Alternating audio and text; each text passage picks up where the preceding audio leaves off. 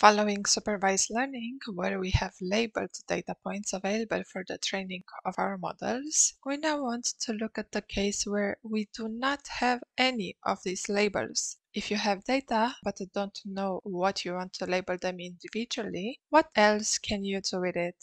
Imagine you are presented a number of different fruits that you have never seen or heard of before. Your task is now to differentiate them in a way that makes it easier to group new samples into a bucket of fruits that are similar to it. How will you approach this task? After some time to think about it, I guess you would try to look at obvious characteristics of the different fruits and group them together based on how similar they are to each other. For example, you might look at different color variations, size, shape, maybe even smell. At some point, you will also most likely make some decisions in terms of what is similar enough to be in the same bucket and what is different enough to form a new bucket.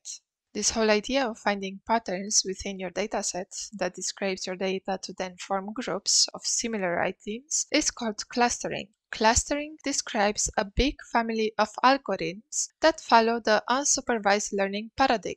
Clustering is usually used to categorize datasets into a number of clusters, whose number is most of the time unknown, and where clusters are groups of similar items. Those clusters are not known beforehand as we do not have any labels, but they are very useful to automatically organize datasets and unseen data points. This can provide you some additional insights as part of your explorative data analysis. For instance, it could be used to identify groups of similar sounding songs in a large music collection.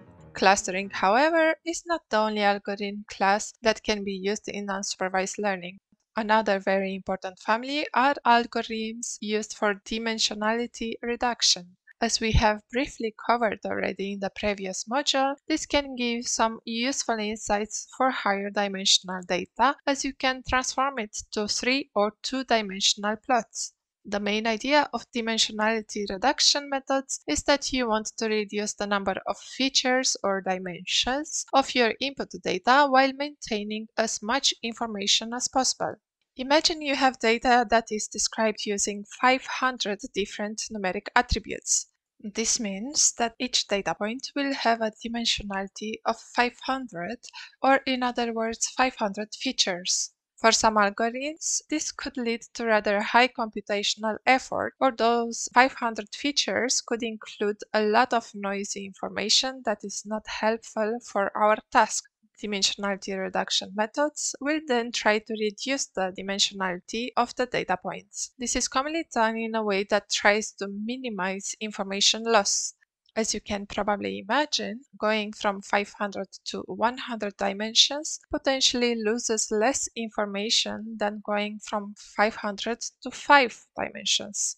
This information loss, however, is dependent on the task that you want to perform, for example, data visualization, data compression, building recommender systems, and so on.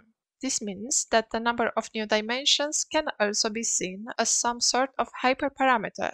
There are plenty of other algorithms in unsupervised learning. For example, some are used to generate new data points based on your dataset. Those models are called generative models, and their main objective is to approximate the distribution of the real data. This module introduced the fundamental concepts only. You will learn more about clustering and dimensionality reduction in a later module. Instead, we will now continue with other important concepts such as risk and generalization.